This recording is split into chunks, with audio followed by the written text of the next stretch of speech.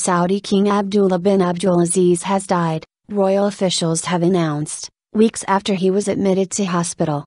Abdullah, who had ruled since 2005 and was said to be aged about 90, had been suffering from a lung infection.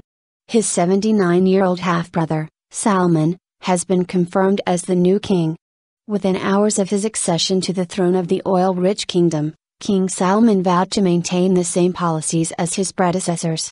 "We will continue adhering to the correct policies which Saudi Arabia has followed since its establishment," he said in a speech broadcast on state television.